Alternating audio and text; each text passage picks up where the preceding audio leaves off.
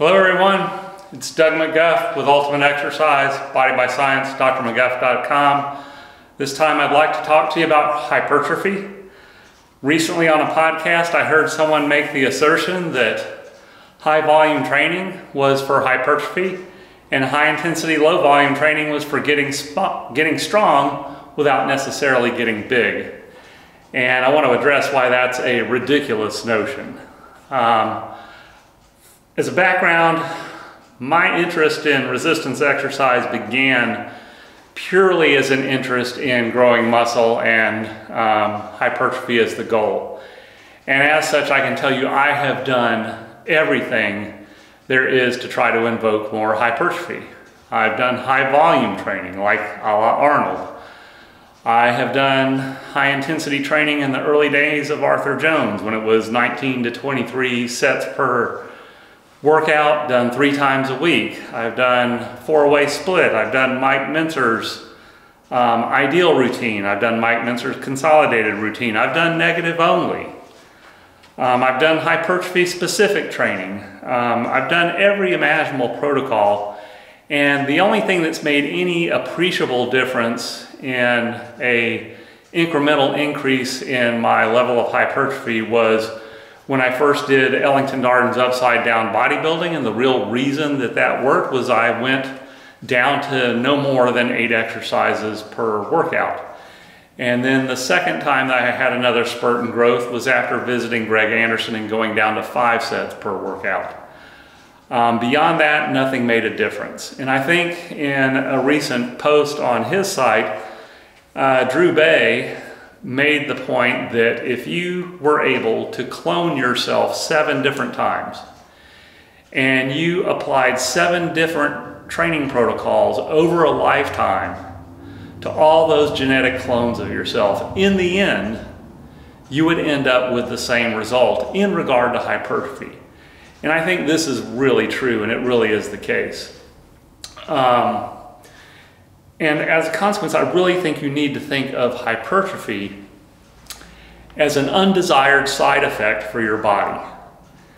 So the resistance exercise, the strength training, the intensity of the exercise is necessary but not sufficient to produce impressive levels of hypertrophy.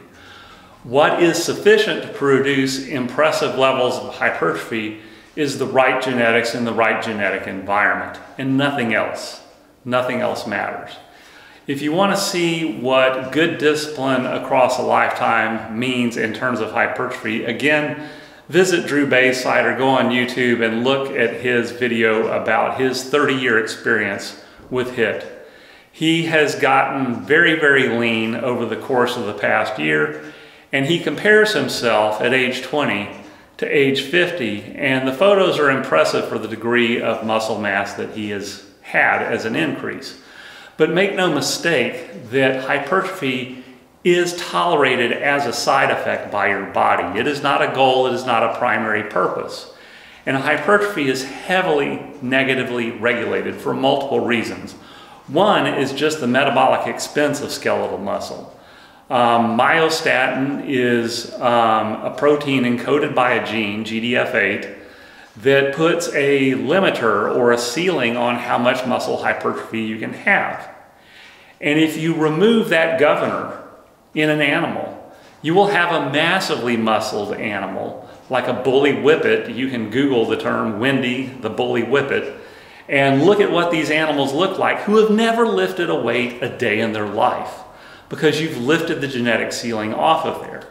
There's many reasons other than just the metabolic expense. One is, as you get bigger, the mechanics of actin and myosin sliding over each other, if the filaments get too thick, gets compromised. On a more macroscopic scale, the relationship of the muscle fibers to the tendon and the joint they attach to can start to become unfavorable, where there's a diminishing marginal utility for adding on any size. There's also the problem of certain structures of muscle are not prone to hypertrophy. Pinnate muscles, meaning that they have their fibers arranged like a feather, are not very amenable to hypertrophy at all. You can very much strengthen the interosseous muscles and the lumbrical muscles in your hand by doing crush gripping and pinch gripping. But have you ever seen anyone's hand hypertrophy as a result? No, because these are muscles that are designed to be in very tight spaces. So because of their fiber structure, and also probably because of regional myostatin signaling, they don't grow, because if you grew in your hand, you would have a non-functional hand that couldn't grip anything. Also, there's the issue if the muscle becomes too big, then you have a problem with diffusion of nutrients into the muscle and diffusions of waste products out of the muscle. So there are multiple different reasons why a muscle can be negatively regulated in terms of the degree of hypertrophy that you can have.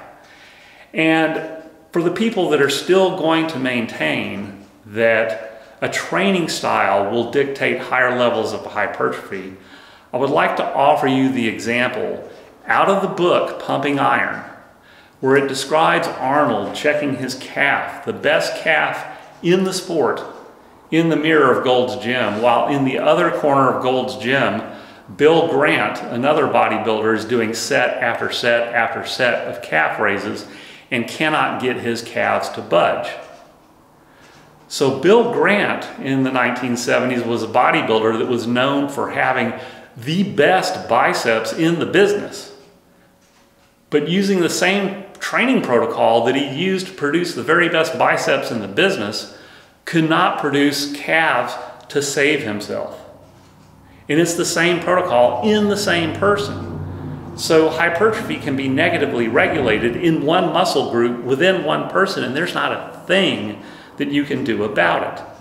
And you have to understand that for the vast, vast majority of the population, their entire body is like Bill Grant's calves.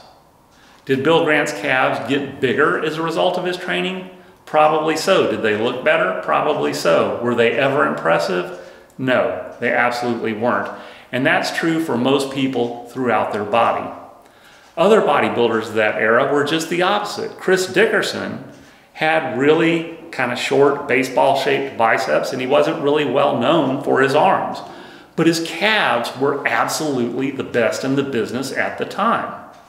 But what's not known is he is one of two surviving identical triplets, I believe. Maybe it was twins. But Arthur Jones makes note of this in Training Bulletin number 2, that he had some of the best calves in the business. But what wasn't known was that his twin brother, the still surviving brother, had even better calves than him and never trained them a day in his life. Boyer Coe trained and trained and trained trying to get six-pack abs, but he never had the connective tissue divisions to produce a six-pack. So Boyer Coe was always known for his abdominal muscles not looking that great. So no matter, even if you're the best of the best, those genetic limitations still exist. Now, the amount of performance-enhancing drugs that are used are overcoming these limitations by severely lifting the governor off all muscle groups, but now they all look identical. So we have to understand that we resistance train in the best way that we know how, and the hypertrophy that we get is what we're going to get, and that's that. Because to our body, hypertrophy is an undesired side effect that's heavily negatively regulated. So in my opinion, the best thing to do is train hard, train brief, train smart, don't get injured.